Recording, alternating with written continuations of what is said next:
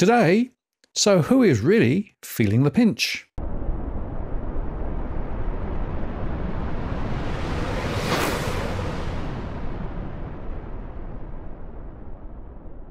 Hello again, it's Martin North from Digital Finance Analytics, world latest posts covering finance and property news.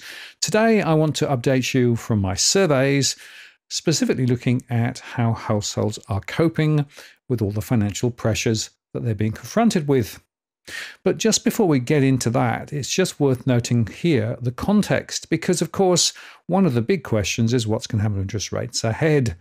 And looking at the coverage in the media recently, well, you'd think perhaps there are some questions. This article recently highlighted the fact that because house prices are so strong, it could well be that in fact rate cuts are going to be delayed.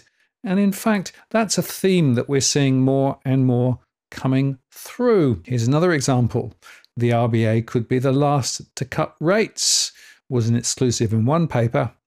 And Chris Richardson was also arguing that if you're dreaming of rate cuts, you need to dream on because we're unlikely to get rate relief before the Americans do.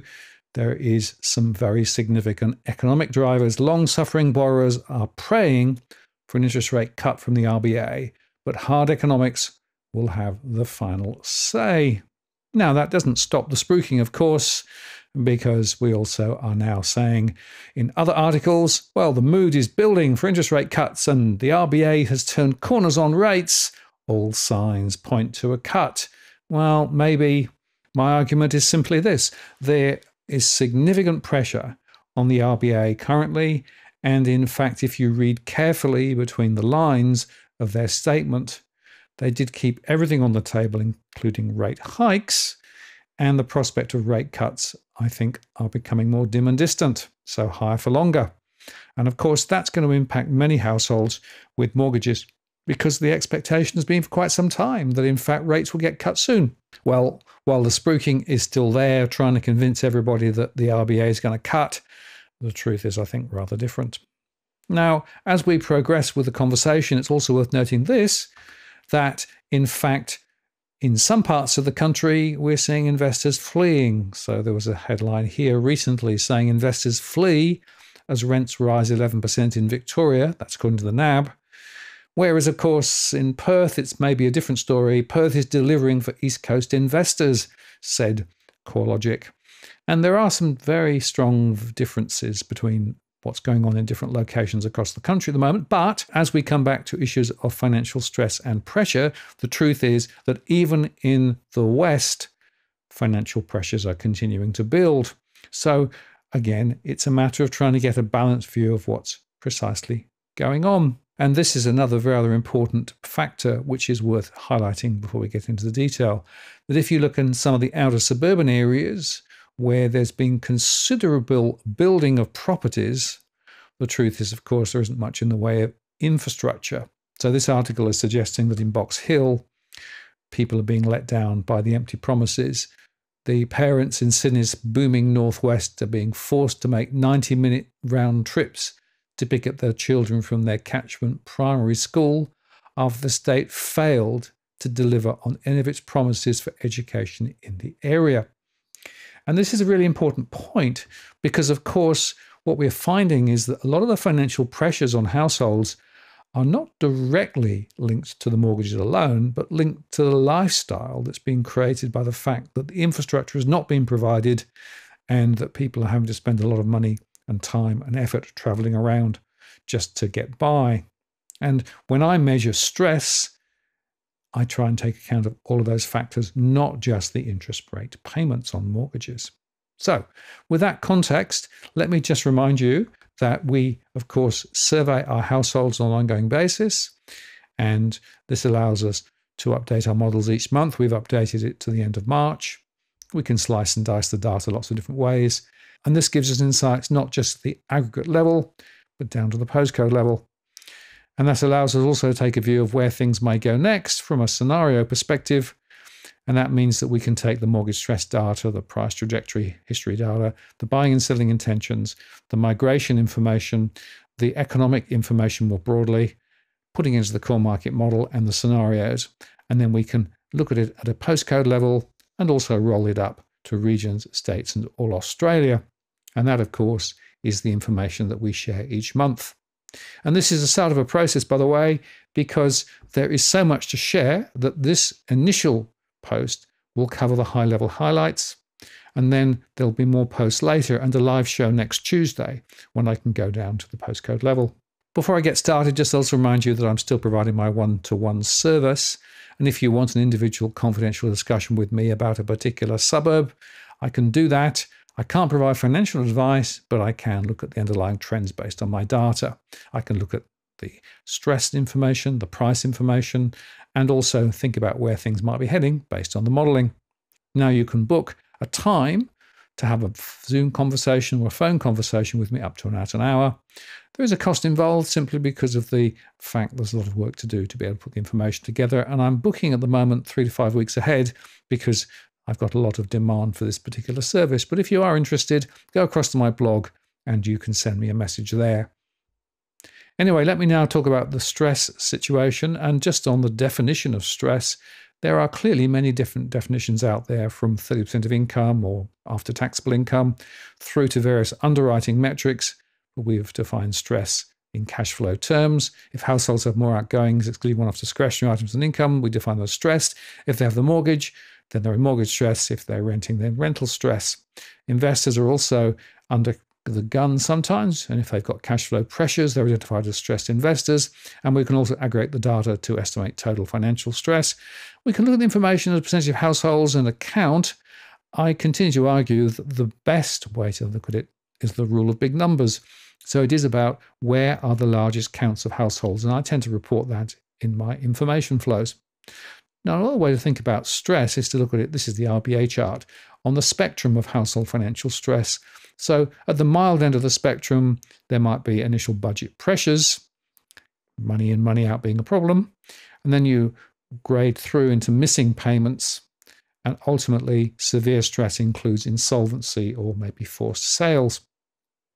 But it does actually beg the question, so how many people are under pressure at the moment? Well, if you take the RBA's word for it, they recently published a report suggesting that only 1 in 20 mortgaged households, 5%, have cash flow issues. And I think that that is an interesting observation. They do actually note that about 5% of variable rate owner-occupied borrowers are spending more than they earn, which the bank says is leading to an estimated cash shortfall. In addition to cutting back spending, these households have had to make other adjustments to continue servicing their mortgages. The report said those include drawing on savings, selling assets, and working additional hours. And lower income borrowers are more likely to be in this group. Now, I made a show where I went through this information. Now, if you take 20%, 1 in 5, that means around 175,000 mortgage households, that's a variable rate mortgage, have a cash flow problem. Well, my own view is that absolutely is understating the story. And to develop that further, Roy Morgan says it's more like 1.6 million households with mortgage stress. And this is their latest chart. And it shows that there's a significant peak, and they break out those at risk and those extremely at risk. And those numbers are higher than they've been for quite some time. In fact, if you go back to the global financial crisis, there was a slightly higher percentage, but the numbers now are a lot larger. I think Roy Morgan is probably closer to the truth than the RBA, but they, of course, do have a slightly different definition of how stress is measured, and that's part of the problem. But I have to say the RBA seems to me to be understating the problem. I wonder why that is. And here's another take on it. Victoria's recorded the country's largest jump in financial distress, with 54% of Victorians now say they're experiencing hardship beyond normal levels. That's according to a 9 News report recently. Now, I think, again, that's getting closer to the truth. And Tarek made this interesting commentary relating to the Finder report, where 45% of people don't have $1,000 of savings, and yet the average on some metrics is over 30,000. And this is part of the problem. Aggregates and averages tell you things are great, but the median tells things rather differently and is much more challenges. And of course, some people are still saying, well, we've got superannuation, but of course, superannuation cannot be accessed. And here's another take. This is actually reported from the Australian Financial Complaints Authority and the ABC, saying that complaints about how banks have handled financial distress rose 25% last year, according to the report. More than half of the complaints were about a lender's failure to respond to a request for help, which is a breach of the national codes. And by the way, ASIC is also now conducting a review of financial hardship applications. Now, the hardship numbers might be relatively low, but again, it's worth noting that this is at the end of the system. This is very much the last thing that people do. And I will make a further comment on this later in the show, because I think there's some quite important learnings that we can take away. Anyway, let's look at the mortgage stress data for March 2024. And as normal, I'm going to start with the aggregate average. And the first thing is that rental stress is up again. It's now 75% of households with rents are struggling with cash flow to make those payments. So it continues to be a real issue. Of course, inflation was last reported at 7.4% annualized rental increases. And for many people, the average increases were a lot higher than that. That's a real problem. It's putting huge pressure on a lot of households. The mortgage stress is just a little bit down, but it's still at 49.7%. So just under half of households on my modeling have cash flow issues relating to their mortgage payments. Doesn't mean they're defaulting. It means they're having to cut back elsewhere to make those payments. And the RBA continues to report the debt to income ratio is relatively high. Of course, this is out of date now. It relates to the September period. The next data will come out shortly. But again, if you look at debt to income ratio, it's higher than it's been if you look back over the earlier part of the decade. And the other point, of course, this is average across all households, whether they've got a mortgage or not. So really, you need to understand that about a third of people have mortgages. So the true situation is that it's a much higher proportion than they show. Now, here is the latest data for March. And again, I'm displaying this information at a state level. And you can see where I've highlighted in yellow where the measures have gone up compared with last month. So in mortgage stress, the NT and Victoria have seen a rise in mortgage stress. Well, in some other states, there's been a fall. And that's partly because incomes have increased slightly. There's been a little bit of adjustment with regard to the fixed and variable rate mortgages. And also people are working more hours to get by. But nevertheless, 49.7% of households are in mortgage stress, and that translates to 1.7 million households. So I'm very much in line with the Roy Morgan analysis, which had 1.63 million households. Now, in rental stress, which is also something which I focus on significantly, because for me, this is the immediate and dire story. You can see that rental stress, other than the Northern Territory, was up across the board with 75.44% of households. That now translates to more than 2.3 million households in rental stress. This is a disaster because a lot of households who are renting are in a more dire financial situation before they start. Stressed investors are up and down a little bit, with a rise in Queensland, South Australia and Tasmania, but a slight fall in some of the other places. Nevertheless, we've got 22% of investors struggling, and notably that translates to around 644,000. But I would also highlight that 20% of those are in Victoria with 150,000, and we are seeing a lot of stressed investors in Victoria wanting to get out simply because they can't make it work anymore.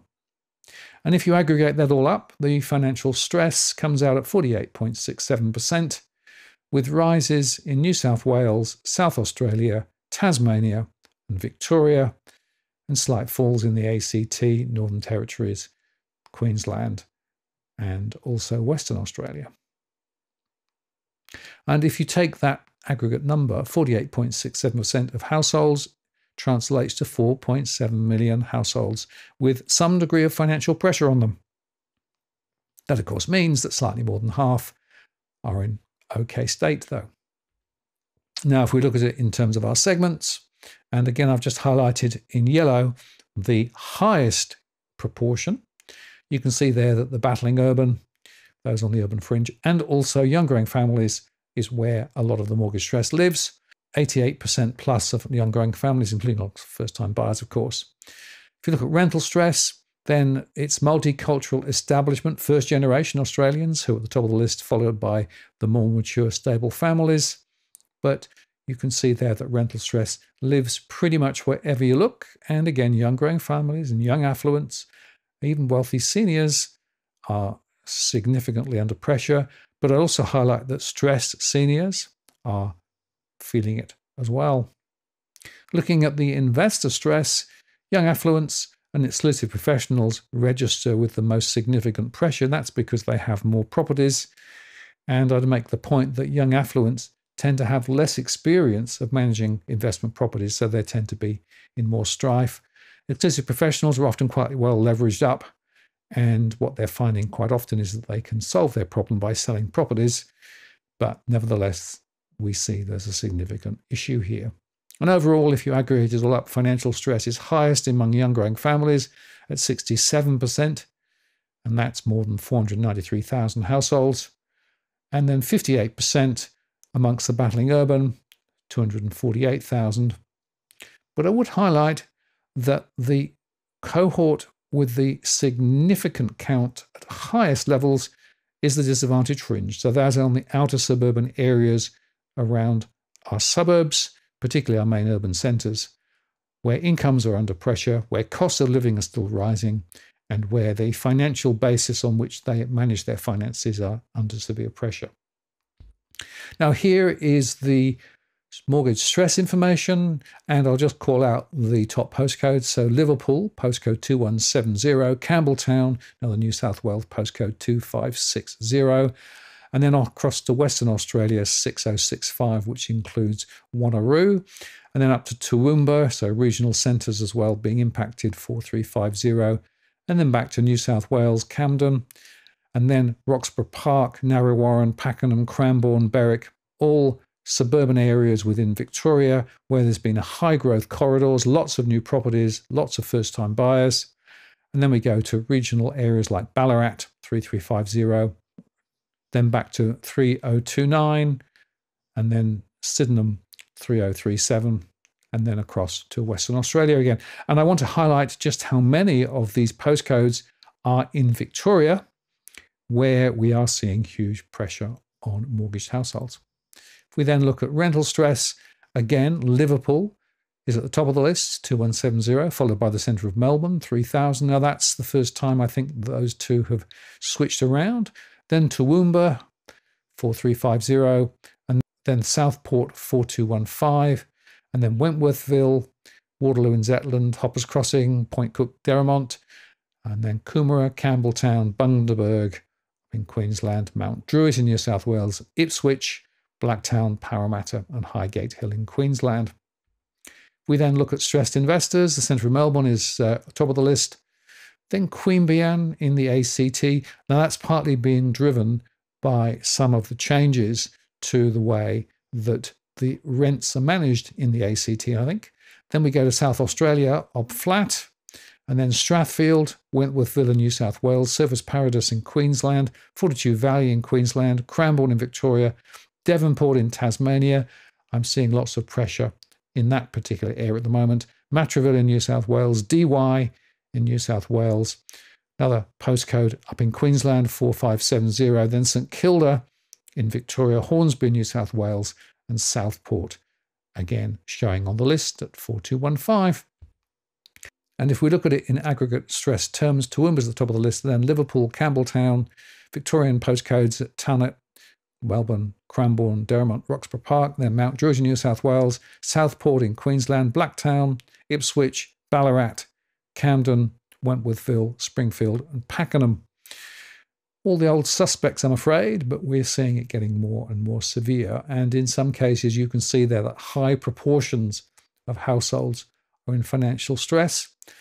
And I'll just call out briefly postcode 3000, Melbourne, where more than 80% of households are in difficulty, which is quite close to Mount Druitt and areas around there, including Lethbridge Park and Minchinbury, where 85% of households are up against it.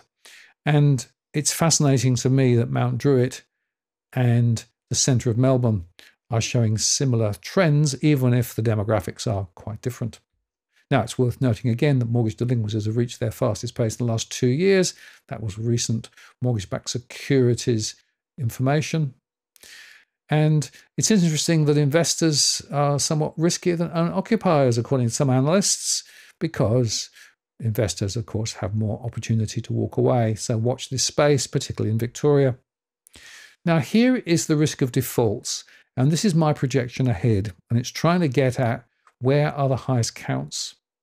And you can see there that at the top of the list is Cranbourne, 3977 in Victoria, then Mandurah in Western Australia, Roxburgh Park in Victoria, Tarnit in Victoria, Success in Western Australia, and another postcode in Australia, Armidale, then Mid-North Coast, Gosford, Toowoomba in Queensland, Wanneroo in Western Australia, and Bundaberg in Queensland, Derrimut, Point Cook in Victoria, Samson in Western Australia, Mount Claremont, and then Pacific Pines in Queensland. Now, those are my projections over the next 12 months as to the highest counts.